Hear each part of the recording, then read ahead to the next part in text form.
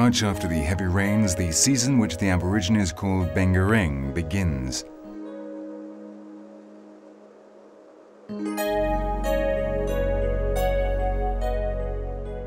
The dry, fire-blackened plains are totally saturated with water until no more drops can be absorbed. Rivers and lakes burst their banks and cover the land with an almost continuous layer of water from 1 to 3 meters deep in which life is reborn.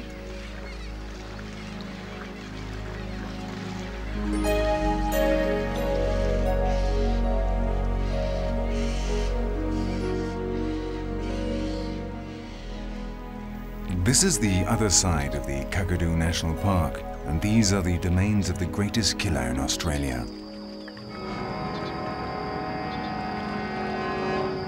Now that it's all one big riverbank, nobody wants to be on the same side as him. This is the estuarine or saltwater crocodile, the largest reptile on the planet, a 7-meter-long titan which has to eat a lot to maintain its armored body. The Aborigines associate it with Ginga, a mythical lizard-shaped being that created the country out of rocks. In Kakadu, everyone has one eye on the surface of the water and the other on the sky.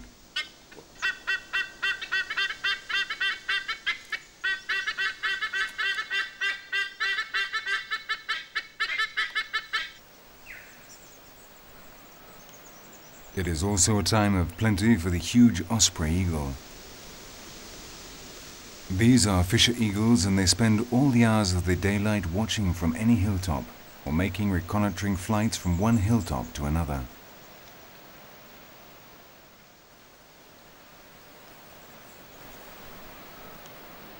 For the Aborigines, these are the incarnation of the Marawati, the ancestral creature that brought irises in its claws from the sea to the flooded plains.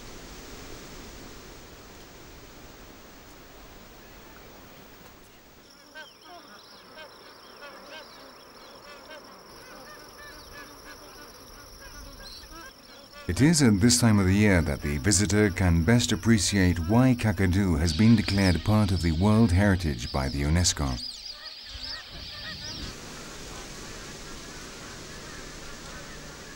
However, this wild exuberance was not attractive to the original white colonists as a place to settle because of the continual floods.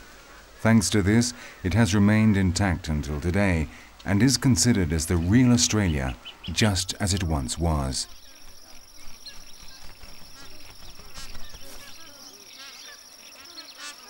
This is what it must seem like to these magpie geese.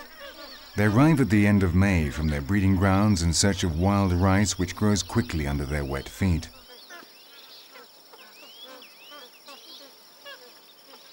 Wet but flipperless, these strange Anatidae have no webbed feet, so they can cling to the branches of the trees if necessary.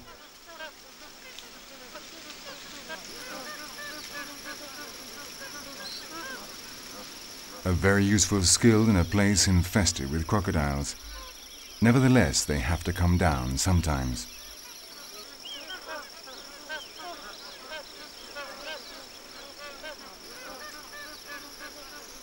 As the waters recede, these green pastures of fresh grass appear providing food for an army of specialized beaks. Each species tries to take advantage of this enormous stew by inserting the tool with which nature has blessed them.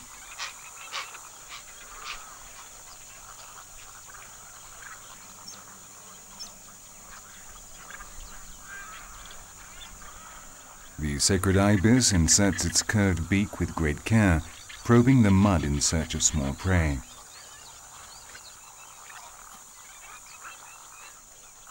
The herons walk along trying to harpoon something, and the spoonbills swing their large spoon from one side to another.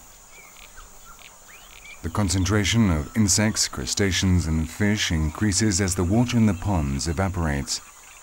Then all styles are mixed in a festival of fishing methods.